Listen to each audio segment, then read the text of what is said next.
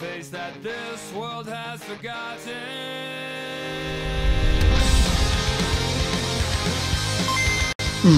What is up, guys, and of course welcome back to another episode of Who Was Really Better. And this time we are looking upon METAGROSS versus JIRACHI, the third generation unique Pokemon typing, of course the Psychic and the Steel type. And surprisingly enough, since they're both actually introduced in the third generation together, there actually have been somewhat of rival between one another, not necessarily because of their ability or of course their typing, but rather the things they can do. It seems that one of the others is of course one step beyond the other, but they seem to be on par now. Of course, generation 6 and 7 now of course been active. Haven't changed a whole lot since then, but they have a few things that do make them kind of unique and kind of niche.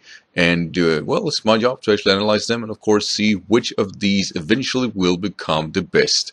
So we're going to go over of course their stats, ability and move pool, and of course their typing themselves, which of course are we're going to start with. So the typing itself is actually rather famous for being one of the best combinations in the whole game, mainly because for a Psychic type it does get a lot of advantages, but as a Steel type it does get a few new issues that it's forced to be dealing with. Should be said though that Dark and Ghost are new weaknesses for or rather I should say neutral hit on Steel type from generation 6. Before generation 6 they were actually resisted, which meant that as a Steel type and Psychic type they were resisted. So these are two weaknesses to gain because Steel take neutral damage from them. Other than that though, we're immune to of course poison, we're strong versus Psychic, and resist Dragon, Fairy, Flying, Grass, Ice, Normal, Rock and Steel, but are weak to of course Dark, Ghost, and Fire and Ground. But as a whole, while rather common weaknesses, it definitely should be stated there are a lot of resistances to be working around with. When of course being resistant to rocks and immune to poison is one of the best things you can be in the meta as a whole. Now, when it comes to their stats, they actually have the same stat distribution when it comes to their base total of 600, METAGROSS of course being the semi-legendary of generation 3, while JIRACHI being the event of legendary of generation 3.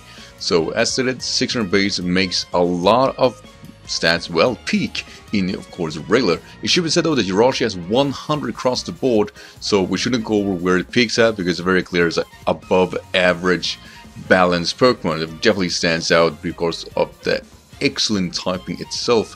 Now, METAGROSS on this hand though is lower in its HP by 80, 135 in its attack, so it's a lot stronger. Same thing with defense at 130 in defense, making it a lot more physically bulkier than JIRACHI, but is lower in special attack by 95, lower in its special defense by 90, and of course a lot slower than JIRACHI with 70 in its base speed. Now of course with that said, it definitely should be stated here that METAGROSS is more of a tank and a superb wall breaker, while JIRACHI could be a bit more of a jack of all trades and can do that really nicely, but as a whole they do differentiate somewhat. Of course METAGROSS peaks in some stats while JIRACHI still is very steadfast and very balanced as a whole, though as stated METAGROSS do peak here on the offensive stat but are definitely slower.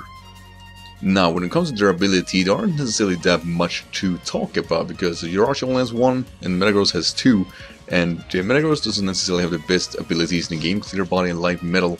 Clear Body makes sure that you don't get any kind of lowered in of course your stats, while of course this is active. That means Intimidate won't affect you, Stick Web won't affect you, and of course stuff like Screech and Growl won't affect you. You know, I haven't used that. But we also have Light Metal, which sadly makes METAGROSS less viable in my honest opinion.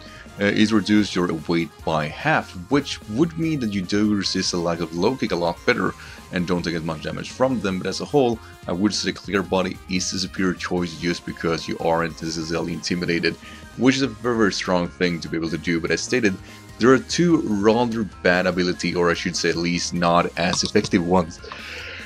Now, when it comes to JIRACHI, it has probably one of the best abilities in the game. It definitely should be said it only has 1 ability, but it's like I said, definitely one of the best, being of course in Serene Graze.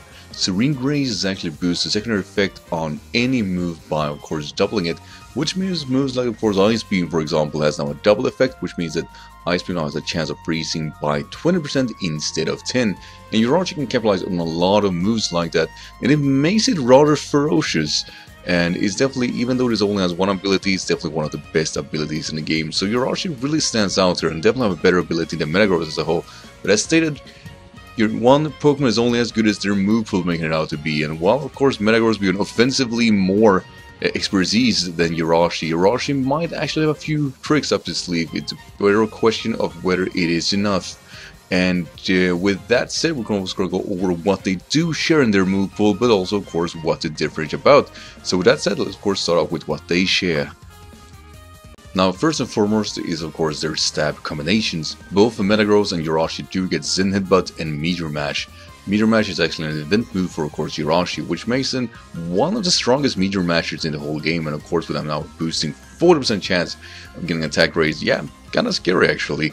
Other than that, we also have the dual combination in Psychic and Flash Cannon, and also Thunder Punch, Ice Punch, a great combination as a whole, together with of course Stealth Rocks, making them a superb Stealth Rocker because of their defensive typing combination.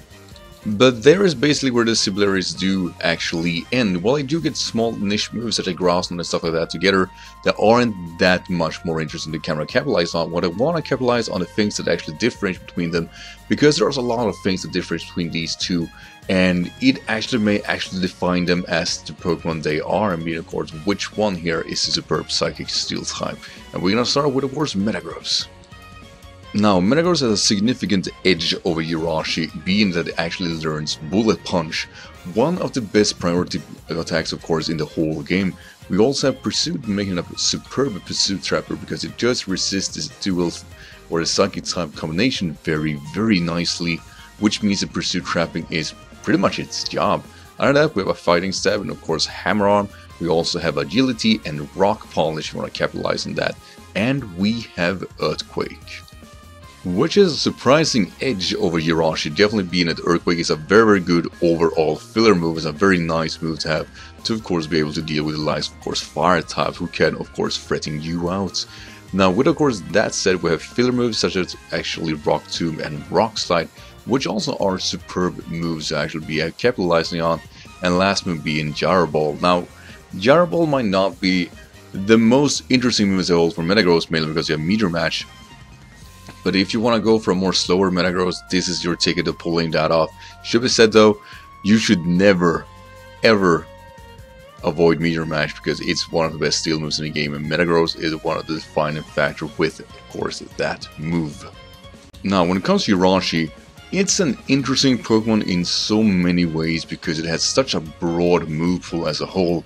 First and foremost, we have of course its signature move being Doom Desire, which works like Future Sight, which is that you have to wait 2 turns and then attack, and of course initiate being of course 140 base power, and it also learns Future Sight, which is 120 base power, and of course that stature here, it is a move that actually have to wait for 2 turns before it attacks. We also have Wish, we have Healing Wish, and we have Cosmic Power, one of the more annoying setup moves to be able to force to be dealing with. Other than that, actually Jirachi is able to set up with the likes of Calm Mind. We get moves such as of course Thunderbolt, we have Air Lace, we have Energy Ball, we have Charge Beam, we have Thunder Wave, and we have one of the more distinguishable moves here being of course U-Turn, which means that Jirachi actually can pivot, which is something that Metagross is very unable sadly to do. Filler moves that are more interesting here and definitely should be of course noted is called Magic Coat. Jirachi gets the likes of a Fire Punch, and he also gets Drain Punch, being it able to actually have some type of recovery, being though kind of unorthodox, it still is a rather viable option. Other than that, we have Ancient Power on Jirachi, and trust me when I say this, with that Serene Grace, that could get pretty darn scary. Now when it comes to event move side, and yes, Jirachi do have an event move cycle, and it's a very interesting one at that. We have the likes of Meteor Mash, as I stated before, definitely taking a superb steel move from Metagross and definitely defining it and become really well rounded. We also have Draco Meteor, we have Moonblast, Play Rough, Hot Stomp, and the last and foremost event that were actually gave us Happy Hour, which is a move that on paper do not sound too interesting. Basically, you do a celebration move, nothing happened. But as a C move, it boosts your attack, your defense, your special attack, your special defense, and your speed by 1, making it one of those really big boosting moves in the game. And together with the like of Cosmic Power and Calm Mind, JIRACHI could be a very well-rounded, as you see on his stats already, possible sweeper. So now with their move pool out of the way, it's very clear that JIRACHI, while stealing METAGROSS' main steal move, might actually become a bit more interesting. But METAGROSS has a few edges that are stated. It has Bullet Punch, it has Agility, it has Rock Polish, and it has Pursuit. It even has Earthquake, which makes it able to deal with, of course, those pesky fire types. So it's very clear that METAGROSS can deal with more stuff than JIRACHI as a whole. And had it actually not been for Ring Rays, METAGROSS might actually have won this matchup. So yes, it is, as you guys may actually have been already predicting as from the get-go, JIRACHI, due to its versatility, being able to wish, Healing Wish, Pivot, and of course capitalize on Ring Rays to boost itself with moves, and having Happy Hour, there are so many factors with JIRACHI that makes it not only as versatile as one of the best Pokemon in the game, it probably is the most versatile Pokemon in the game. And it really has to be nodded for here. While METAGROSS is a ferocious and extremely scary Pokemon, JIRACHI can also be ferocious and a very scary Pokemon, but also be other things too, making it much more unpredictable than METAGROSS. It should be said though, METAGROSS is definitely one of the strongest Pokemon in the game. It is just that JIRACHI might actually very well be the strongest Pokemon in the game. So yeah, what do you guys think? I'm gonna be completely honest here. I went in with a mindset here that METAGROSS is gonna win. It is offensively a lot more scary than JIRACHI with that 1 in 35 base attack. Yeah, it just screamed epicness. I really want to use that word for this. But what all boils down to is that JIRACHI could also be this and so much more. And I really have to give credits where credits are due. And JIRACHI is a very superb Pokemon. Much more than I actually didn't know about. And that's why I decided to give him the win. So yeah, that's it guys. Thank you for watching, and watch us next week when we're gonna looking upon these guys.